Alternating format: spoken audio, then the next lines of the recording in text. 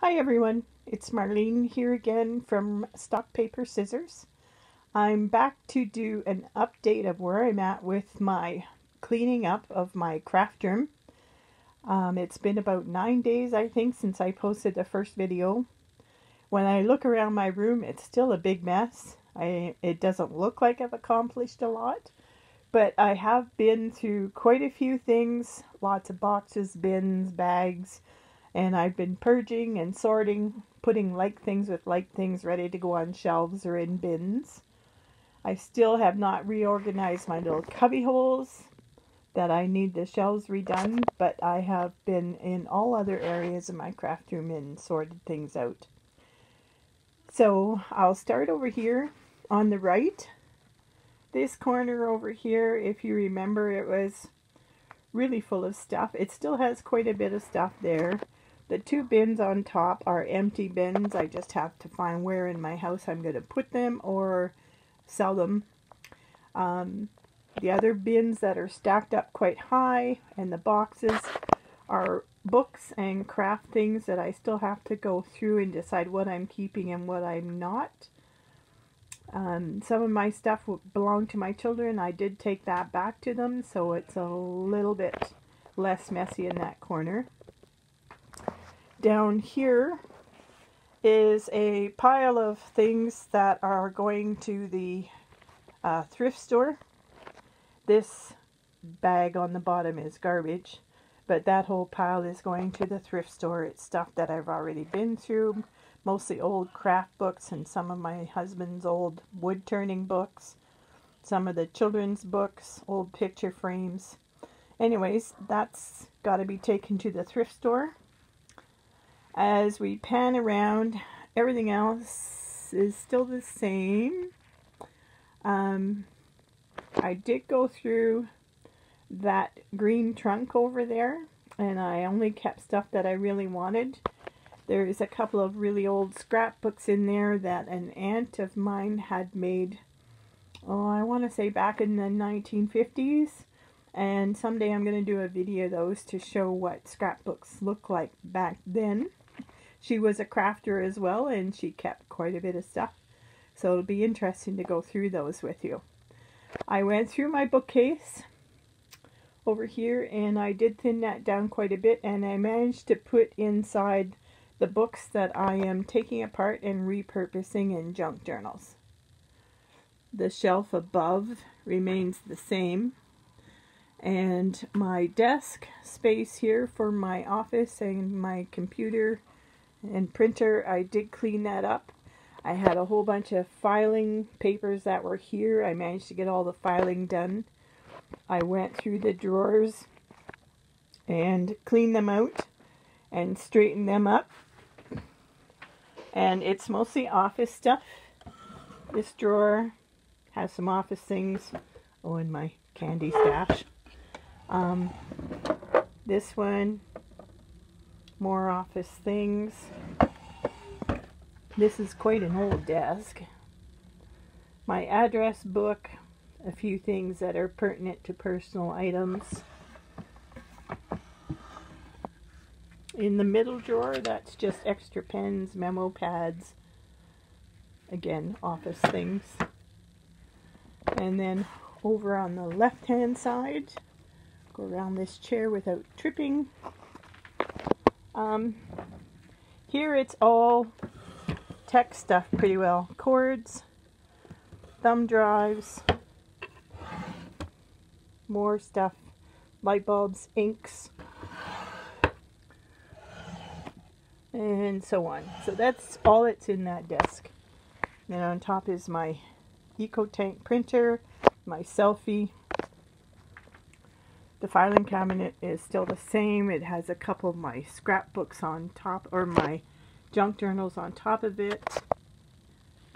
And I haven't done anything with my Rasico cart yet. I'm going to be sorting through all the beads and everything on there.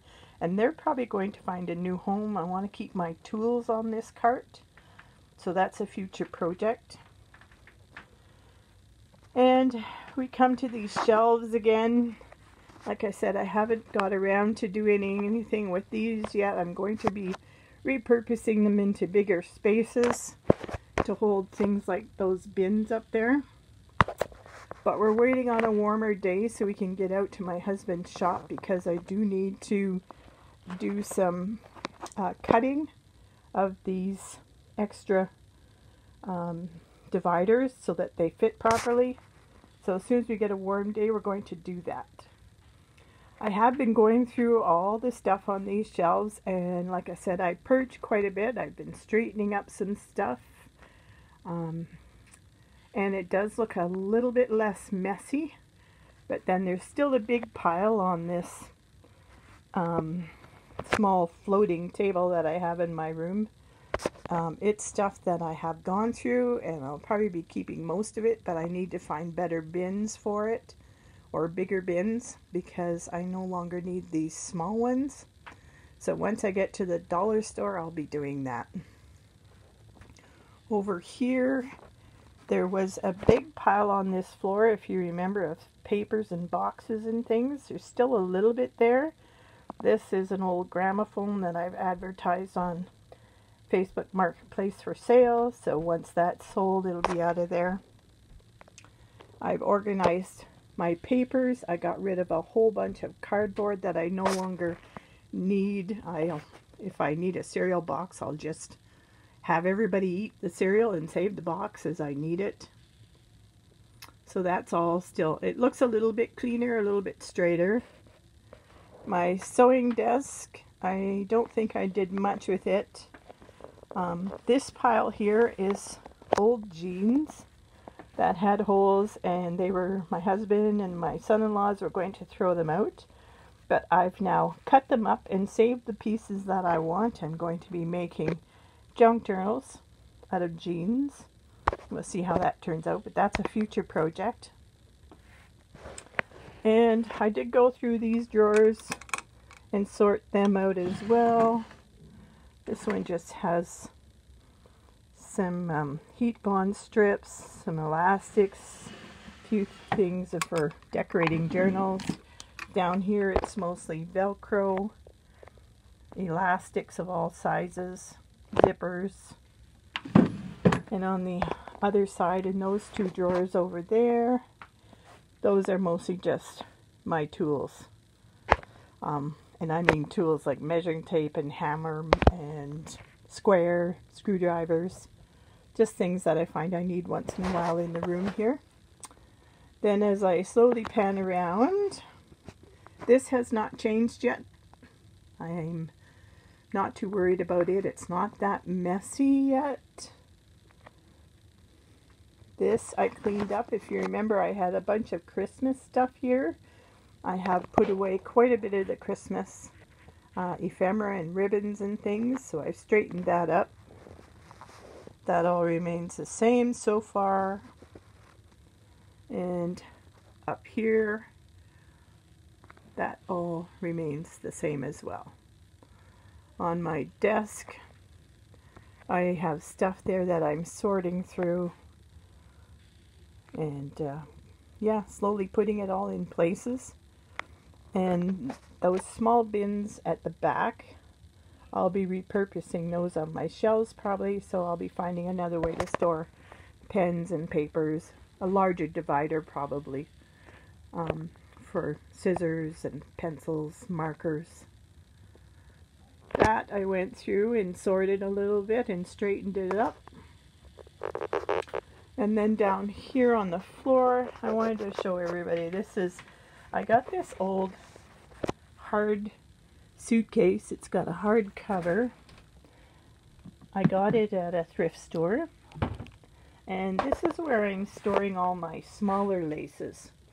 So I save toilet paper rolls, and they're stood on their end, and in each roll is a different color and type of lace. So this is where I've stored it all. Plus there are a few extra laces just hanging around that I haven't put in rolls yet, or they're just too small or too big for the rolls. But all the rest of it is pretty well tucked in here. And it's fairly simple and easy to see what's in each roll as I need it. So I thought that was a great way to repurpose that suitcase. But as you can see, I really can't fit too much more in there. And that's it. That's as far as I've got so far. I hope you enjoyed this update, and as I do more, I will continue to post. Thank you for watching, and Happy New Year, everybody.